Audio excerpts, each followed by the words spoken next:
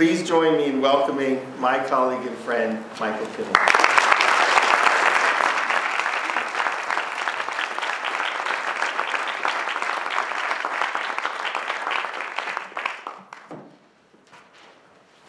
This is a nice, intimate gathering of some of my closest friends from many, many, many years, and people I've never met, so this is great. Thank you all for coming.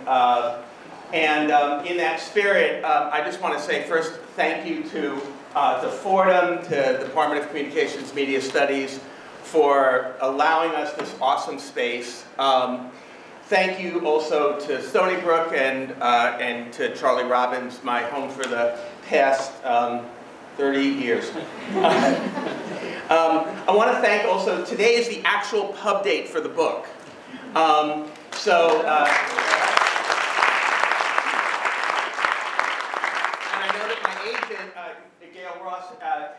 Has several book events here in New York tonight.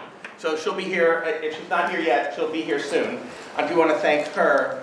And I want to thank my partner in crime, Pete Hutchison, who's a part of whose film you will see tonight in a little bit. It's been just a gas to work together on this. So thank you, Pete.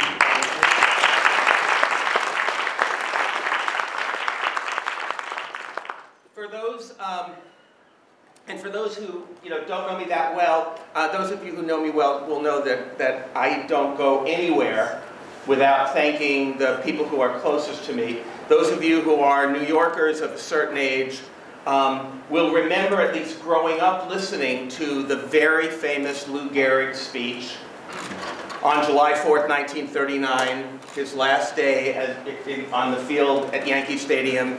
And those of you who were anybody remember this? Have you seen it, right?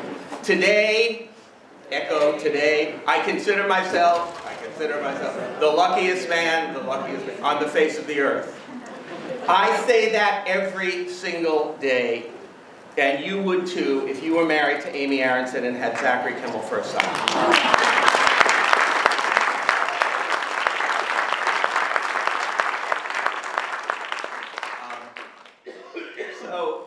So let me say a few words about this. And I also want to thank the formers who are here with us tonight. Because you'll meet some of them later on our panel. I think what they've done is enormously courageous. They're heroes to me in the way that they have turned their lives around and are now helping other people turn their lives around. I wouldn't be standing here, and this book would not exist were it not for them and their ability and their willingness to open their stories up to me and to take me in. And weird as it may sound for this Jewish boy from Brooklyn, I now consider some of them to be friends. So let me say a little bit about this book. Healing from Hate is a book about young men who once had swastikas tattooed on their necks, who spent their days working to overthrow the government, their nights moshing to hate-core music, downing painkillers and roaming the streets, looking for immigrants and black people to beat up, hoping, if all went well, that they would send at least a few to the hospital. So obviously this is my most optimistic book. It's optimistic because these guys got out. They came back. They proved that no matter how dark your vision, how deep the hole in which you sunk, there's hope. Strength, support, resilience, and a bracing honesty to face over and over again the consequences of your actions. So that's what this book is about. Is that me? Of course. Of course. Worst nightmare. I'm trying to turn the ringer off. I'm sorry. So I want to tell you a little bit about where this book comes from. I've been working on this. My friend Robert Arell reminds me that I first went to talk to Exit in Sweden in 2004. So I've been working on this book for a while. And I've been working on this research for a while. In 2013, I published a book called Angry White Men. That 2013, the name Trump does not appear anywhere in the book. But let me tell you, in November 2016, boy, did my phone start ringing. For that book, I interviewed actives. I interviewed guys who were in the extreme right, white nationalist movement around the United States. Now, I didn't intend to do this. I thought actually as a researcher I could get away with doing research online. Because I figured I'd just go through, like Stormfront or some portal, meet them in chat rooms, listen to what they said, and write a book. And so I would be in these chat rooms, and there were like 5 or 6 other people, and they would say all kinds of racist and anti-Semitic and hateful things. But I had no idea who they were. So I started fantasizing like that 4 of these are like graduate students in anthropology, and 2 of them are high school kids like goofing around, and 1 of them's a real white supremacist, but I have no idea who. So I figured I have to go meet them. This was not nearly as hard as you think. I did not, although I did end up meeting some in Southern California, in the South. It's actually rather easy. I found most of them actually outside of gun shows in western New Jersey and what was once the Mason-Dixon line. Rural southern tier Pennsylvania, northern tier Maryland. Frankie knows this area around Lancaster real well. So, the thing about American school systems are they're so chronically underfunded that they rent out their gymnasiums to traveling gun shows. Like, I wouldn't necessarily walk into the gun show, but it would be interesting to me that right outside there were all these tables with leaflets on them. Those were my guys. They're about leaflets about how the government's doing this to you, how you have to do that. So those are the guys. I didn't even need to go into the gun show because I had all the guys who were standing around with the literature. And I will tell you, those of you who will fess up to being social scientists in the room, there's lots of biases in the research. A lot of them didn't want to talk to me. Others of them did. I'm just going to assume that, for the sake of my argument, that they wouldn't have been significantly different in their attitudes. But here's what I found, and here's what I wrote about in Angry White Men. What I found was that masculinity becomes a way that they understand their own position, they understand their relationship to others, and it becomes a vehicle by which they can then join and be recruited into the movement. So masculinity works in 3 ways. 1, it helps you understand your position. You have been emasculated. You have lost your sense of manhood because of corporate capitalism, because of multiculturalism, because of feminism, whatever the reason, you've lost something. It's been taken from you. And it's been given to those who don't deserve it. These others, whether it's immigrants or black people or Jews or women or gays, no matter who, they don't deserve it, you do. And the third was, so if you join us, you'll get it back. You'll be able to retrieve your manhood. Those were the 3 things that I kept hearing. Here, listen, you don't have to believe me. I'm not going to read from the book. I'm going to read from what some of them told me. This was published in a white nationalist newspaper in the late 1990s. It just gives you an idea of this emasculation. Northern males have continued to become more wimpish, the result of the media-created image of the new male, more pacifist, less authoritarian, more sensitive, less competitive, more androgynous, less possessive. The controlled media, the homosexual lobby, and the feminist movement have cheered.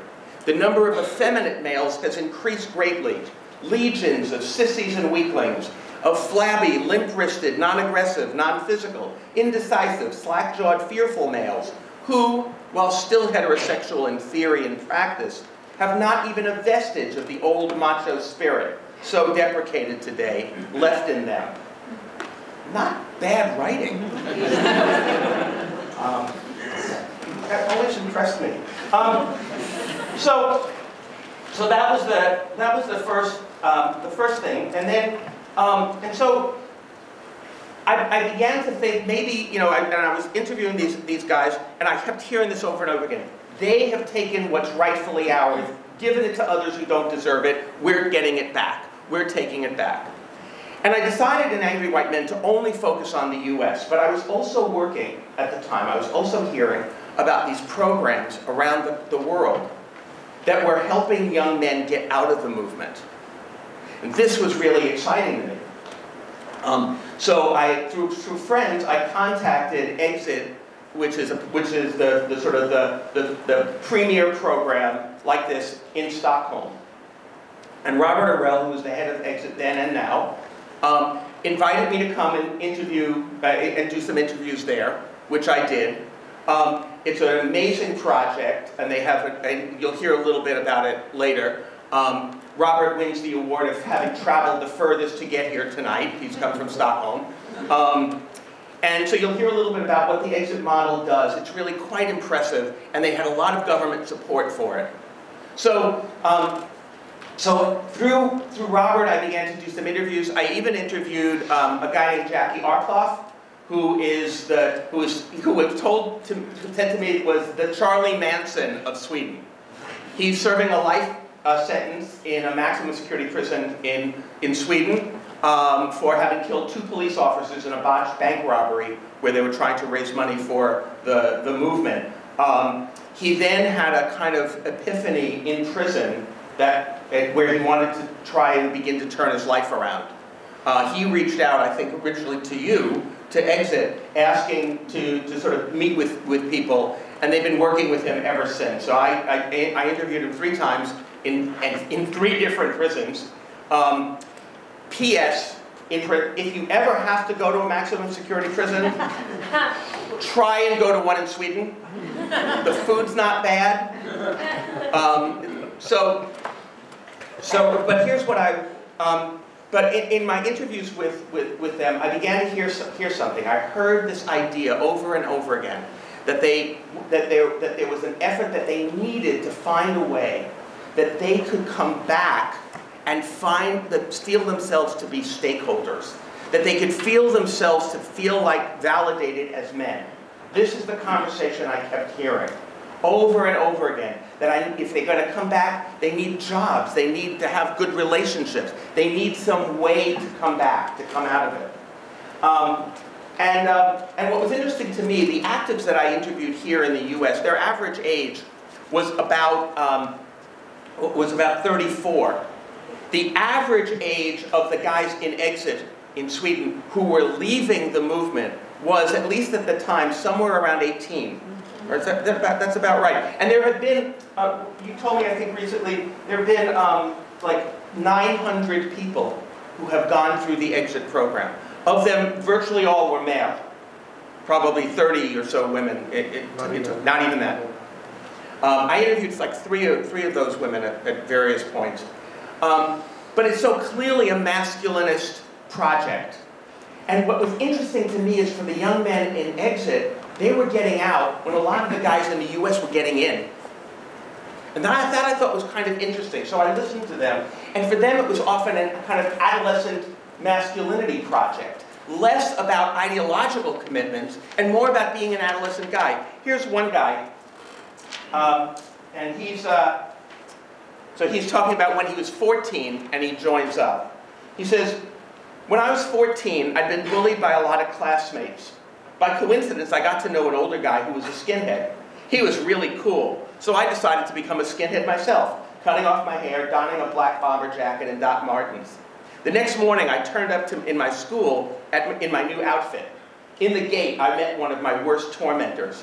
When he saw me, he was stunned, pressing his back against the wall with fear shining out of his eyes. I was stunned as well by the powerful effect my new image had on him and others. Being that intimidating, boy, that was a great feeling. Did you hear anything here about the ideology? How are you going to talk to this guy? How are you going to get him out? Think of why he goes in. These guys go into the movement. And it is not because of some kind of ideological commitment. It's because of their experiences. Imagine, with me for a minute, a composite. Imagine a guy, I'll say he's 17, it's around 7:30, 8 o'clock at night at a skater park in let's say, right in Long Beach, California. He's the last one at the skater park. Everyone else has gone home. He's still there, hanging out. He's not very popular at school. He doesn't really like school very much. In fact, he hardly ever goes. He loves video games, but he's completely alone. He the target of bullies, you know, on occasion. He doesn't get along with his parents at all if they don't beat him up all the time, if he just doesn't get along with them. And into the park comes a bunch of guys who are skinheads. And they kind of come up to him and they say, hey, you want to hang out with us? We have awesome parties. We all get drunk. There's girls. And then we all take painkillers and we go out on the streets and we look for people to have fights with. It's fantastic. Come on, join us. And what happens is they feel a connection. They feel what they get is community, connection, brotherhood, things that they were missing in their lives. A feeling that they're valued, that their masculinity is validated. This is not an ideal. So how are you going to get this guy out? Once he's in, how are you going to get him out? Are you going to go up to him and say, dude, I think your interpretation of Mein Kampf was a bit off? No! You are not going to engage with them ideologically about the purity of their ideas. You are going to say, I see you, and this is why I think the work of the formers, getting others to get out, is so valuable. I know what you have been through. There is brotherhood on the other side. There is a validation of your masculinity if you become a stakeholder in this system. If you have a relationship, if you have children. The stories of guys getting out are almost always stories of a relationship helping them out, a relationship with their child, with a partner. That was not me, I know that. With their partners, in some cases, a mother sort of intervenes and says, you know, choose us or them. These guys get out and are able to stay out because they find community and brotherhood and validation of their masculinity on the other side. That was really, I found that to be really important because they don't get indoctrinated right away. They get indoctrinated a lot later. First they're in, then first they're hanging out. This is what the guy who was the founder of Exit Deutschland, where I also did some interviews. This is what he says about his own work, helping to get guys into the movement. This was his recruiting strategy. He says, I like to approach 14 to 16-year-olds after school. We looked for kids wearing bomber jackets and Doc Martens. Usually they didn't really have a political position, but for whatever reason they decided it was cool to be right-wing. The first thing I did when I met one of these boys was show him that I wanted to be his friend, to hang out with him, which coming from someone older, especially someone over 20, was a real compliment. I'd act a lot like an older brother. We'd go into the woods together and do things like Boy Scout exercises, building forts, making trails.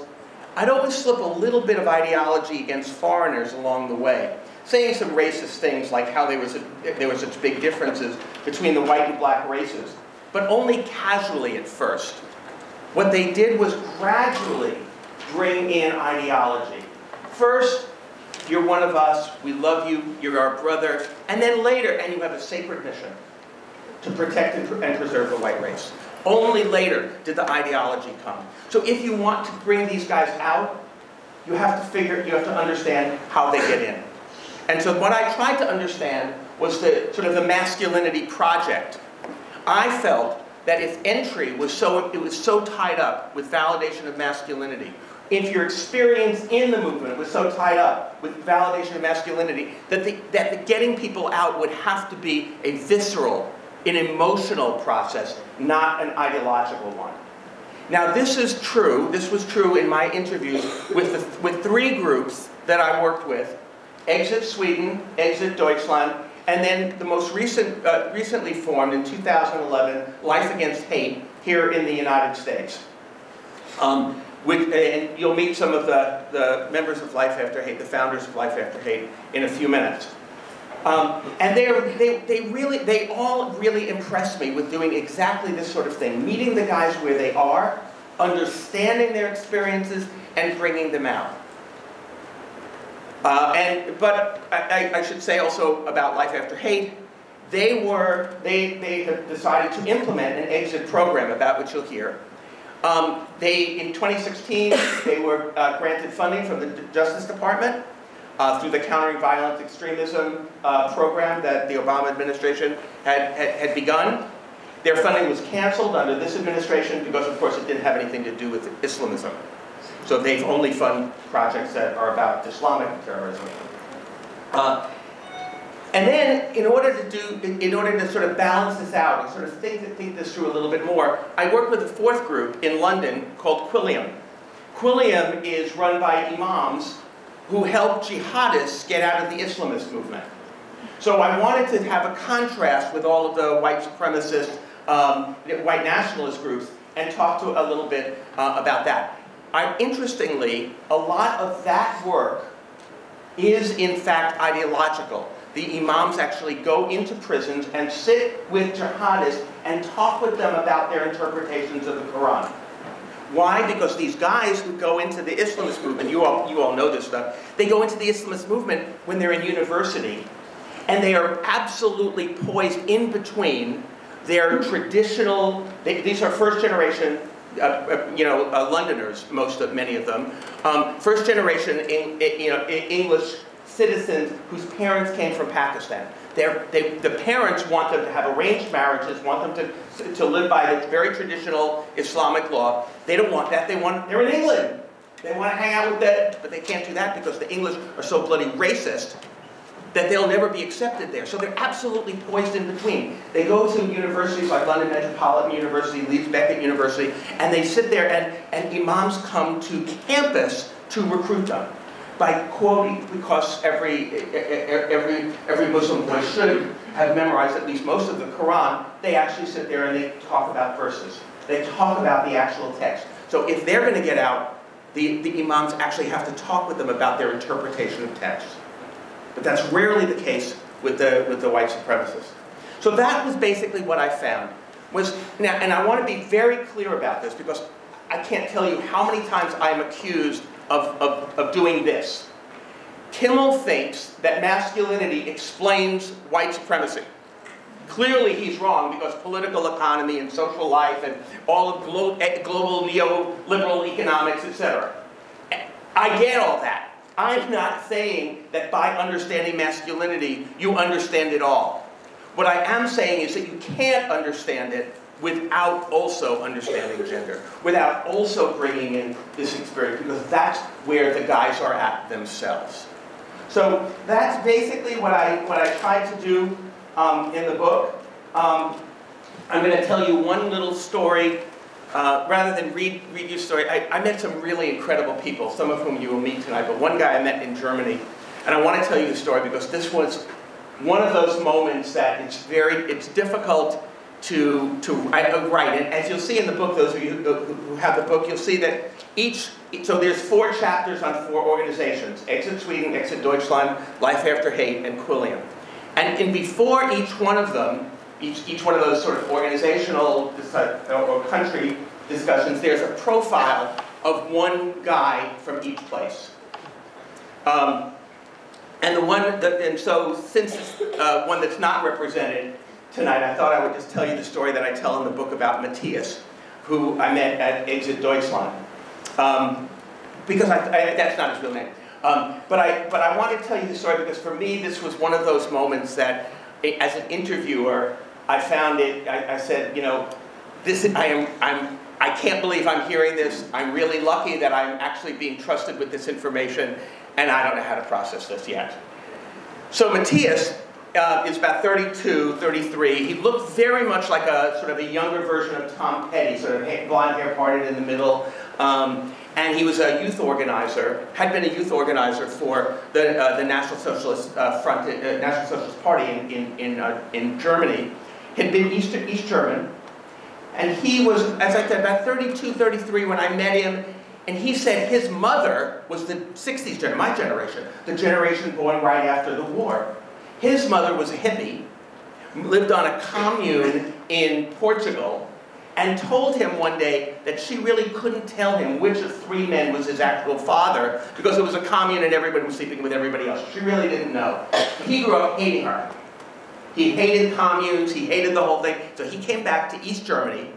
And East Germany, as many of you know, during that time, one of the ways to resist East German socialism was, of course, to revert back to who was German socialism's enemy, right? Who was the Russian enemy?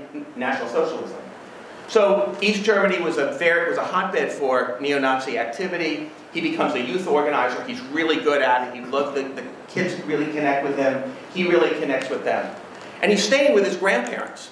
And his grandparents over the years had said, occasionally said some, racist sorts of things, but he didn't pay much attention to it. There's a lot of casual racism about Turkish immigrants in Germany anyway.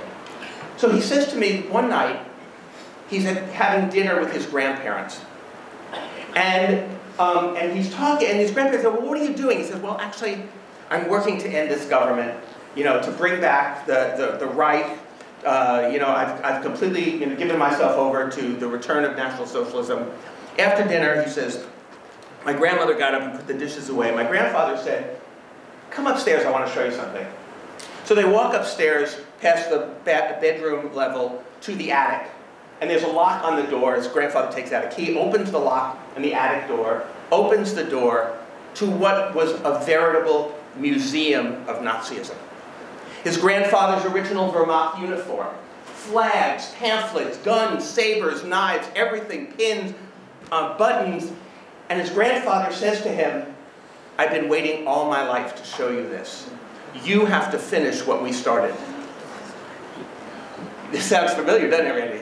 And so now imagine when he goes to them and says, I'm leaving the movement. Well, of course, they haven't spoken since.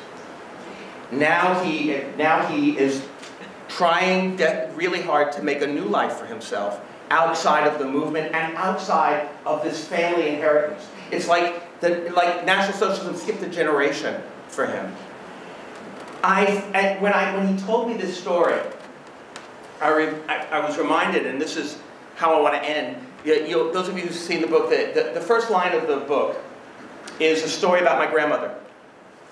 My grandmother in Brooklyn lived on the 6th floor of an apartment on Shore Road from which we could watch the building of the Verrazano Bridge. 6th floor of an apartment building on Shore Road in Brooklyn. She had a little suitcase by the door with just like a change of clothes and some toiletries.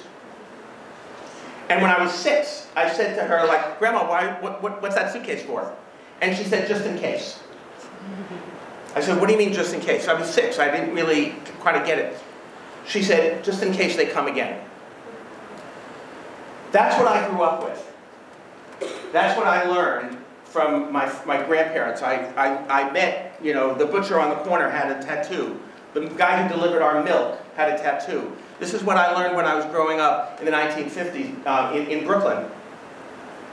And what I want to say to you, and then I had this conversation with this guy who tells me that this is what he inherited from his grandparents and how he actually has turned his life around. And so the way I want to end this, before I introduce Pete, I hope that you'll read the book and find something useful in it. But what I want to tell you is after meeting the guys that you are going to meet tonight, I do not think I will ever need to put a suitcase by the door of my house. Thank you.